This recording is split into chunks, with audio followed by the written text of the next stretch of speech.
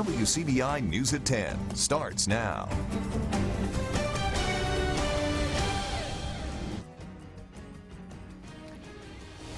Thank you for joining us tonight. An 8-year-old boy is dead tonight after a shooting at the River Chase Galleria. This happened in Hoover, Alabama. The boy was one of 4 people injured after a gunfire broke out in the mall this afternoon. Now, a juvenile female and 2 adults, they're still in the hospital at this hour. The mall was evacuated and the scene is clear, according to Hoover PD.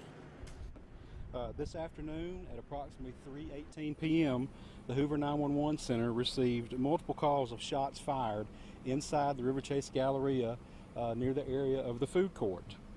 Officers, detectives, and crime scene investigators are on the scene right now and are beginning the process of interviewing witnesses and victims and collecting any physical evidence that is at the scene. Just a heartbreaking situation there. Now, at this time, police are not reporting any arrests. It's not known how many gunmen may have been involved or exactly what the motive is for that shooting.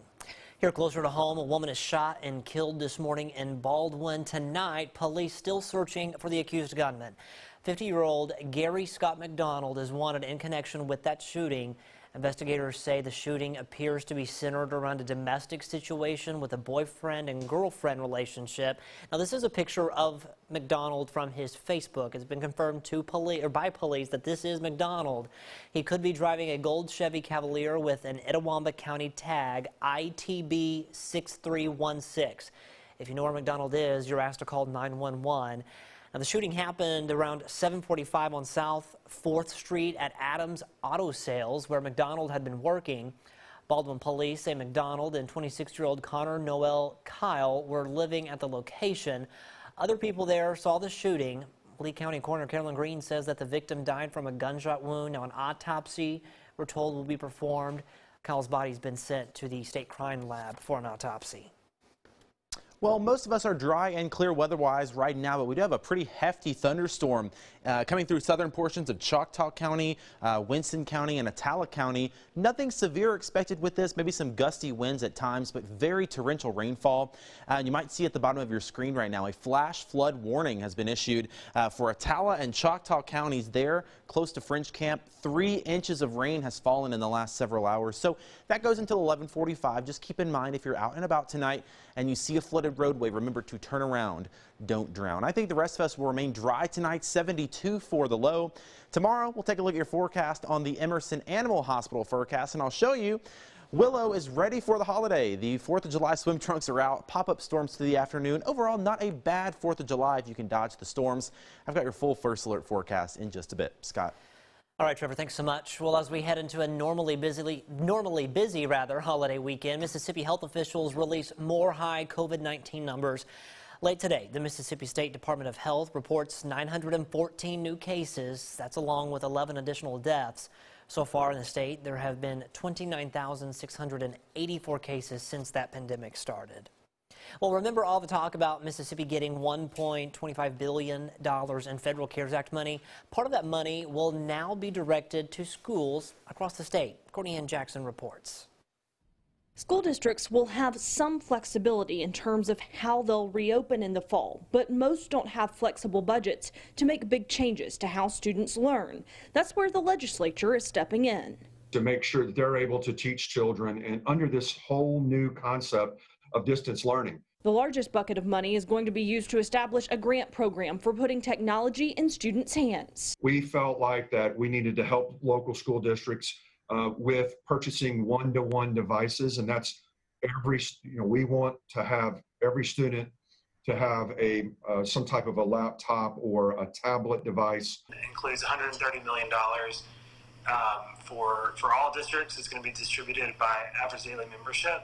Every district will get the same amount per pupil with that portion of the money, and then there's a $20 million portion of that will be distributed by MDE based on need. There are also a couple of bills that address internet issues. COVID-19 magnified some of those. For a lot of districts, it was lights out, go home, and we'll print your packets and we'll do that. And that's all that's all they could do, and it's not it's not anybody's fault. It's just how can you prepare for something like this? that we haven't seen in our lifetimes. Senate Bill 3046 puts $75 million into a long-term broadband plan for underserved areas, while House Bill 1788 puts $50 million into short-term internet access solutions. They may have to come in closer to maybe a volunteer fire department or maybe even a school bus that has a hotspot, a mobile hotspot attached to it. But we needed to give the MDE and the school district some flexibility with the $50 million to be able to plug in holes where necessary. Courtney Ann Jackson, WCBI News. Over in Alabama, the state sees its highest single-day increase in COVID-19 cases. More than 1,700 cases were reported there today. Doctors and health experts in the state expressing concerns over the holiday weekend. 843 people are hospitalized with the virus in Alabama. The state health department there lists Lamar and Pickens counties in its high-risk category. The rise in numbers is bringing continued debate over the use and effectiveness of masks. Our Bobby Martinez took to the streets of Columbus to find out how people feel about taking cover. They help save lives. I think it's necessary if we're going to stop the spread of the virus. Cases of COVID-19 have increased in recent weeks, according to Mississippi Department of Health. And during these spikes, State Health Officer Dr. Thomas Dobbs has taken to social media to voice his concerns on this pandemic. He also wants people to wear a mask in public, something Tupelo Mayor Jason Shelton made mandatory this week. Here in Tupelo, we did the executive order to mandate wearing face coverings, face masks, cloths over your face in public indoor places in the city of Tupelo. And that's again, at the request of the North Mississippi Medical Center and the Tupelo Economic Recovery Task Force. Shelton hopes Governor Tate Reeves will soon make masks mandatory for the entire state. You know, I hope the governor will take this serious and be proactive. I know he doesn't like to do that, but it's necessary. We've got to listen to our healthcare professionals. We've got to listen to our scientists. We've got to do what our healthcare professionals tell us to prevent us from getting sick. In Columbus, wearing a face mask in public is not mandatory, but Mayor Robert Smith is encouraging people to wear them anytime they are out, something some of the folks we talked to are on board with. Please, if you're not wearing a mask, start wearing one. They are uncomfortable, but they help save lives. I feel like face masks are important. I actually have a face mask. I just don't have to wear it like when I'm by myself. But when I'm around other people, I feel like it's very important to wear a face mask. James Harris admits masks and Mississippi humidity don't mix. I mean, it helps out with keeping the germs of coronavirus down and all, but in this heat like it's right here, it makes it hard to breathe. Columbus and Starkville leaders will address the mask ordinances at their meetings on Tuesday. At this hour, President Trump is expected to make a campaign speech in South Dakota at one of the nation's most well-known monuments. But as CBS's Natalie Brand reports, the visit is drawing controversy along with the crowds. President Trump kicked off the Independence Weekend Friday night as thousands gathered for his visit to Mount Rushmore. The president previewed his trip before leaving Washington, D.C. We are looking forward to it. I'll be making a speech there. I'll be seeing a lot of people, a lot of different people. And I think it'll be a fantastic evening. In South Dakota, officials said that social distancing and face coverings would not be required at the celebration, though organizers provided masks for those who wanted them. Everybody in our family has really been healthy, and so this is really the first big thing that we've done away from our towns. A retired Mount Rushmore superintendent spoke about the decision a decade ago to end fireworks shows there amid concerns of wildfires and the environment. This year, another concern is COVID-19. Nobody really knows what will happen after this event if people leave and contract the virus, expose all of the visitors and also all the employees. Native American groups also have cultural concerns and view the monument as a desecration of stolen land. CBS News has learned the president in his speech tonight is expected to take aim at efforts nationwide to remove controversial monuments and statues. Here in Washington, the president will continue to celebrate the 4th of July holiday, hosting a Salute to America event on Saturday. The White House says frontline workers, military members, and their families will be among those watching from the South Lawn. A spokesman says facial coverings will be provided, and the Department of the Interior says more than 300,000 masks like these will be available for spectators on the National Mall.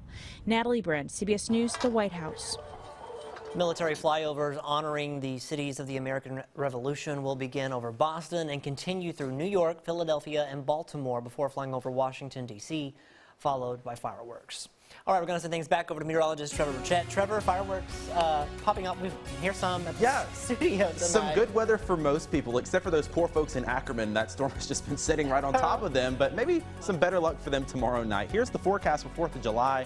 Some pop-up showers and storms around. Not a total washout, but it is going to be hot and humid. Highs in the 90s.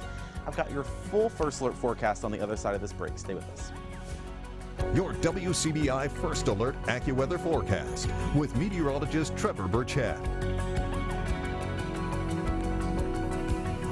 Well, 4th of July weekend is officially here for most of us. I've got about 45 more minutes, but for a lot of you at home, it's already started. Maybe kicking off with some fireworks, our barbecues out there this evening, but unfortunately, some folks have been caught in the rainfall. I want to start out with what's going on out there right now. Here's a live look at radar. Most of us have dried out from what we saw earlier today, but those folks in Choctaw County, Winston County, they have been just under the gun of some very heavy rain over the last 2 or 3 hours, it seems like. Let me take you in a little bit closer to what's going on there. We have a flash flood warning that has been issued for Attala and Choctaw counties. Main area of concern with this is near French Camp. They've really picked up the most rain. The good news is the rain has exited the French Camp area, but for folks down near Louisville, down Highway 25 in southwestern Winston County, still some very heavy rain, winds, and lightning as these storms very slowly make their way out of the area.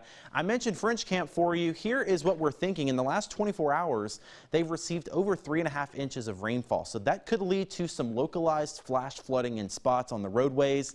And as you can see at the bottom of your screen right now, that's going to go until 11:45 again for Choctaw and Winston counties. So if you're going to be out and about today in the next couple of hours, keep that in mind. You might run into some flash flooding in spots. Out there right now in Columbus, this is a live view looking back toward that storm. And this has been pretty cool. We've seen some lightning associated with the storm. You saw a little bit right there. But there have also been some folks shooting off fireworks just on the other side of the Tom Bigby waterway. So it's been cool to see Mother Nature's fireworks right there combined with some human fireworks in the distance. So hopefully, though, those storms are going to start to move out of here in the next little bit. 72 for the low. I think we'll be dry here in the next hour, at least in our area, as those storms push on into Attala County. Tomorrow, we wake up partly cloudy, but the storms develop once again by lunchtime. I think we'll have some pop-up storms out and about. That continues through 3 o'clock, 4 o'clock, 5 o'clock. The chance will be there for some pop-up showers and storms. And then into the evening hours, I think by 8 o'clock, we'll still see some storms out there. After that, though, going into fireworks time, I think we're looking pretty good. 9 o'clock, 10 o'clock, I think we're dry. Temperatures staying warm and muggy near 80 degrees after 10 o'clock. Stay with me tomorrow. I'll have the latest on where the rain is and where it is headed for your 4th of July outdoor activities. Some showers and storms for the rest of this weekend. Better rain chances, 60 to 70%. Monday through Wednesday, drying out by the end of the week. Temperatures staying warm, close to 90 degrees. Overnight lows near 70. While some cities may be going forth with fireworks displays this year, be prepared for some different seating arrangements. We take a look when we come back. You're watching WCBI News at 10 with Scott Martin. Welcome back, everyone. Folks are loading up their cars for food and fireworks this 4th of July, but our Stephanie Poole finds that, like everything else in 2020, this year's fireworks show may be a little different. As colors light up the sky on the 4th of July, you may be watching it from your car this year.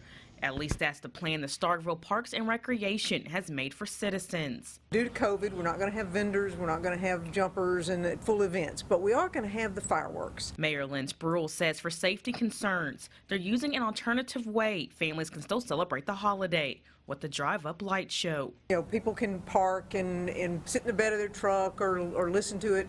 We're going to have music that goes with it. It'll be synced with it. But other than that, it's just a real quick enjoyment of fireworks, sort of traditional, but not our normal, we'll put it that way. For families planning to use firecrackers in their backyards, visiting Orbit Fireworks is a must. Employee Candy Neighbor says the foot traffic has been nonstop since Monday. Sales have been good. Everybody's coming out. Of course, we've all been quarantined in, and everybody's ready to get out and pop some firecrackers. Enjoy the nice day we've been having. And a large crowd means mandatory prep.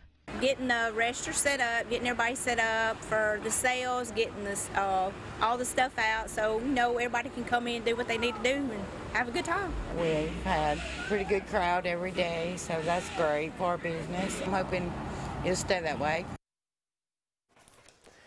The fireworks show begins at 9 p.m. at the Starkville Sportsplex. Well, now, if you're planning to do the whole social distance thing this Independence Day and hosting your fireworks display at home, just remember safety first. Firefighters recommend that only people 18 years and older handle fireworks. Children should always be supervised and always have a hose or a bucket of water handy for any unplanned sparks. Also, never aim fireworks at anyone and resist the urge to make your own. Normally, from any structure is about 30 feet from any structure or overhang. You want to stay away from that because something can go wrong, and you have an exposure there that can ignite, even though it has been raining quite a bit here lately, but there's still other things that can ignite in that general area. Also, fun fact, Captain Rodriguez there, full of knowledge. He's awesome. Now check your local laws too. It's illegal to shoot fireworks within city limits in most towns here in our viewing area. Well, these Panthers have pride. The high school football tour checks in with Amory. See that preview next in sports. WCBI Sports with Courtney Robb. The high school football tour takes a slight detour into 3A ball. Next stop on the tour checks in with the Amory Panthers. Nearly all of Coach Alan Glenn's team returns for another season. The Panthers are stop number 12 on the high school football tour. WCBI Sports 2020 High School Football Tour is brought to you by Itawamba Community College, Cannon Ford of Starkville, Monroe County Farm Bureau, Max South Broadband, and the Bank of Vernon. The Amory Panthers are ready to get after it. How could they not be? Head coach Alan Glenn returns nearly his entire team from the 2019 season, packed with plenty of Friday night experience. A lot of our skill guys back. We've got to replace a few linemen, but we've got a lot of guys that's played a lot of Friday night football, and that's good. We're excited about that. Glenn remains impressed with the upcoming senior class specifically. Over the last few seasons, Amory knew its class of 2021 has the opportunity to be the 3A team to beat. We knew when they were 8th graders they had a chance to be pretty good. So, now it's their senior year, and we're excited to see them and see what happens. A lot of pressure goes to the Panthers senior quarterback Hunter Jones. Jones has had time to learn how to handle the pressure, entering his 4th season at starting QB. Hunter's been really good for us. He's been a 2,000-yard passer and a 300-yard rusher every year. At least for the last 3 years. So a lot of expectations are there for him. The excitement doesn't stop there. With a majority of the team coming back, Amory doesn't have to worry about learning anything new. The focus now is all about competing at the highest level. Or the scheme, it's not changing. We're going to do what we do. So as a coach, it's not, I wouldn't say easy is the word to use, but it's I guess it makes you feel better knowing that those guys have done it for so long. But we do have to replace 5 offensive linemen. And that's, in my opinion, that's where games are won, is up front on both sides of the ball. However, the Panthers do have a new addition to the team. Defensive coordinator Chris Shoup joins Amory after serving as the DB's coach under Trent Hammond in Tupelo. Really excited about Coach Shoup. We've got, you could really say, 8 to 9 starters back on defense. So we've got a good core group coming back on defense. Amory returns to action against Itawamba AHS on August 21st. We love football here in Amory. Our town loves it. The tradition's rich. So we're just ready to get rolling. With the Panthers on the high school football tour, Courtney Robb, WCBI Sports. WCBI Sports 2020 High School Football Tour with Amory High School is brought to you by Cleveland Moffitt Funeral Home of Amory, Outdoors Advantage, and Secure Alarms of Amory. Plenty more high school football tour to go from here. Tomorrow we check in with the Manatee Mustangs for stop number 13. And then on Sunday we check in for stop number 14 with the Bruce Trojans. Monday is stop number 15 with Calhoun City. A new era begins for Calhoun City. Stop number 16, we check in with Winona on Tuesday. Number 17, Water Valley on Wednesday. Stop number 18 checks in with the Nettleton Tigers on Thursday. Stop number 19 checks in with East Union. We'll be urging it up with them on Friday. And then stop number 20, already into the 20s, Boonville will be Saturday, July 11th. And then finishing out that will be on stop number 21 on Hatley. That will be on Sunday before we get ready and head into Alabama week. For any of those stops you may have missed along the way, you can always check out our website at WCBI.com. That's it for sports. More for you when we come back after the break. All right, we had a technical glitch with tonight's lottery drawing fee, but never fear, we've got your winning Mega Millions right here tonight. Check your tickets. The numbers are 20, 45, 44, 45, and 50. Your Mega Ball number is 24, and the Mega Plier is 2 times, so good luck.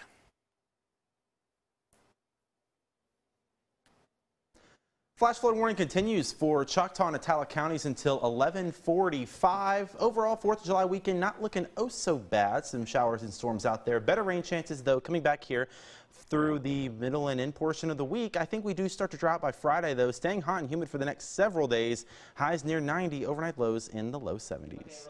Those numbers because there was a typo I was in the going to say graphic. it didn't sound quite right. I know. 20, 40, 44, 45, and 50. The graphic had a typo in it. So 20, 40, 44, 45, 50. All right, have a good weekend. We'll see you tomorrow.